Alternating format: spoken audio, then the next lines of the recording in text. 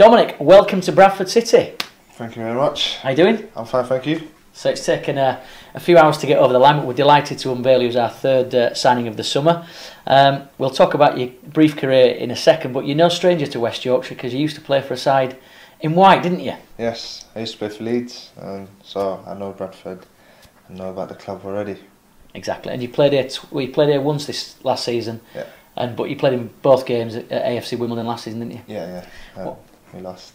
Yeah, you lost both games, but I remember you came on as a substitute, I think, here, didn't you? Yeah. So it wasn't probably the greatest game to come into and sort of reinvigorate, but explain to the Bradford City fans watching today what Dominic Poleon will bring to Bradford City. What type of player are you?